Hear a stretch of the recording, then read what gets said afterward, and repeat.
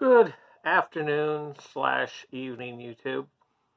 This video is in regards to the current situation in my home state of Virginia in regard to these new gun laws that the Democratic majority are poised to pass in the state. Over 75 Virginia counties are in the process of codifying what is being called Second Amendment sanctuary counties. That's to say that they're passing legislation that says that they will spend no county money on enforcing state and local firearm laws that they believe to be unconstitutional. Okay? But it's not just that. They're also passing resolutions that state that if that these laws are indeed passed by the state government in Richmond, the counties will actually begin allocating funds from the county budgets for the purpose of arming and training county militias.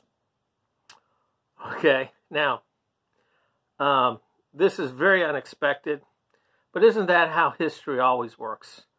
We never really see the spark once it comes. Anyway, the point is it looks like civil war is going to be breaking out very soon, and it looks like it's going to be happening in Virginia. So that's my state. I have ties in the state. When it happens, I've got a place in the militia, and that's where I'll be going. I probably won't be much use to them. I'm too old to do much other than encourage them. But that's where I'm going to be going. So if I disappear from YouTube, it's because I've returned to my home state and have taken my place alongside my friends and family on the line. Anyway, so there you go. You liberals have finally figured out a way to push us over the line. And I am actually kind of happy that Virginia, my home state, is going to play such an active role in the coming purge of these treasonous scum that are affecting this country. After all, it was the famous Virginian Patrick Henry that made the proclamation, "Give me liberty or give me death." Okay, and on the Virginia state flag, the state motto is not "Virginia's for lovers." It's Six Semper Tyrannis, which is Latin, of course, for death to tyrants.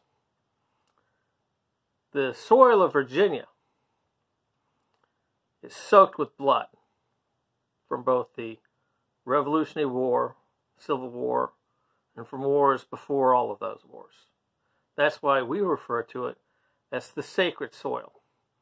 And it looks like that soil is going to be sanctified once again with what Thomas Jefferson referred to as the blood of tyrants and patriots. Anyway, we'll see how things work, but right now, I'm making travel plans.